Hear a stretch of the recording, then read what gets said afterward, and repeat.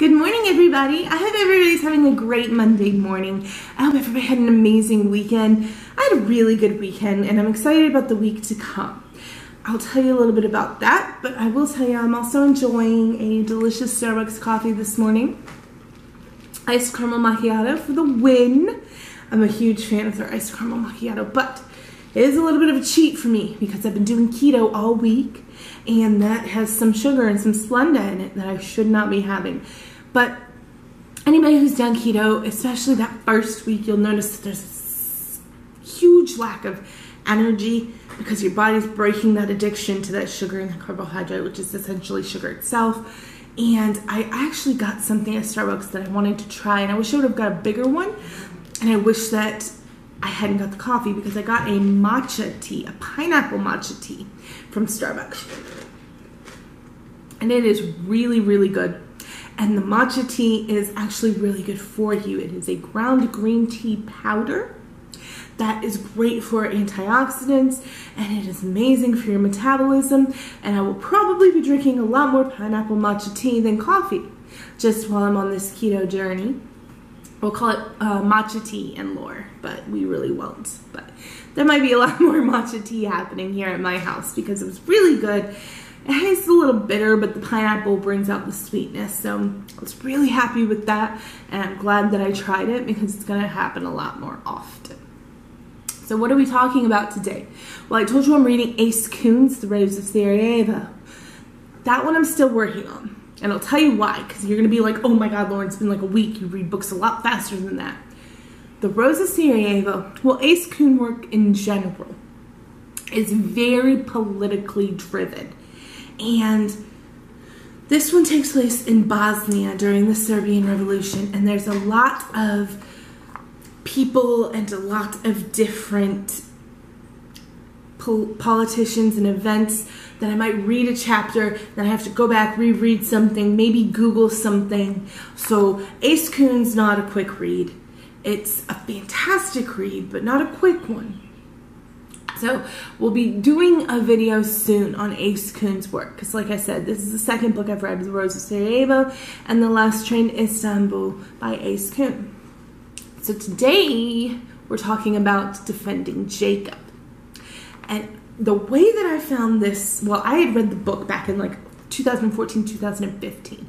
It came out in 2012, the book did. But I don't turn on my TV very often. Maybe a sporting event or a major holiday, an event, I'll turn on like Macy's Thanksgiving Day Parade, things like that. Well, I was watching the NFL draft last Thursday, and a commercial came on for this new Apple TV show with Chris Evans, who plays Captain America, if you need a face to the name. And it was called Defending Jacob. And the second that I saw it come across the screen, I was like, oh my gosh, I read that book years ago. It was fantastic. And now I want to talk about it in case people want to watch this Apple TV show, Defending Jacob. So the book is by William Landay. And it came out, like I said, in 2012 time period. I read it in 14 or 15. And I can't remember why I read it. It ended up on my Kindle somehow. Normally I know why I bought a book, but this book I didn't know why I bought. But I just ended up reading it. And it was so good. It has to deal around two gentlemen, Andy Barber and Jacob Barber. Andy Barber is the father. Jacob Barber is the 15-year-old, I want to say, is the age, son. And Jacob Barber is being tried for the murder of his classmate Ben, who is 14, 15 as well.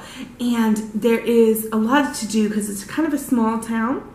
So Andy and his wife can't even go to the grocery store without being like ostracized. And essentially, Andy is a lawyer himself. I believe he works for the DA, or maybe he's a public defender.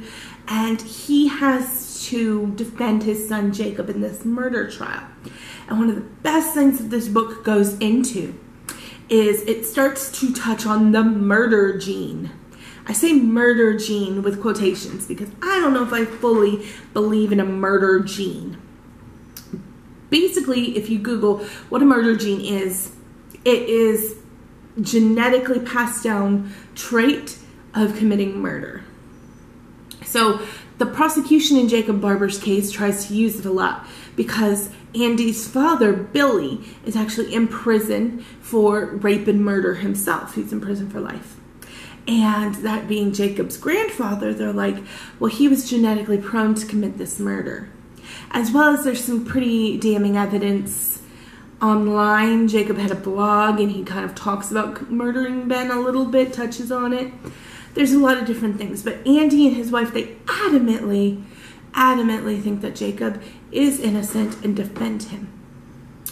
And I'm not going to give you the ending of the book because I really want you to watch this series or read this book. I'm very excited for it.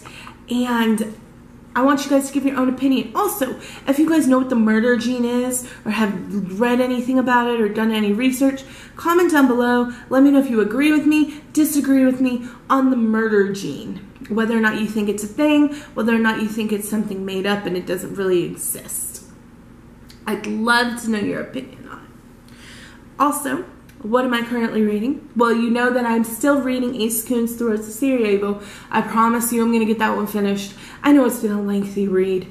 It will be worth it because I'm going to have a lot to say about Ace Coon's writing style and how much she uses political events in a video. And I'm also reading another Kristen Hanna called Firefly Lane, and this one's going to be about sisters. That's what Kristen Hanna writes the best about. She did The Nightingale, the World War II sisters that I read, and I'm very excited about that. As well as I have been doing some fan fiction on Wattpad again. I have one story that is completed that is Star Wars fan fiction, and it's called When Falls the Night. And then I started a new Lord of the Rings fan fiction recently, and it is called Return to Erebor. So I have those things I'm dabbling in. I'm constantly writing something. I'm also writing a sequel to The Gift, which is available on Amazon. I'm constantly writing. I've got like 10,000 words into the second book, which will be called The Valkyrie. So lots of things coming up for me. If you're a Wattpad reader, look me up.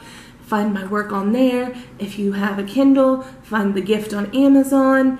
I've got lots of places where you can read my own written work. On that note, though, I hope you guys have a wonderful week. And what are you reading?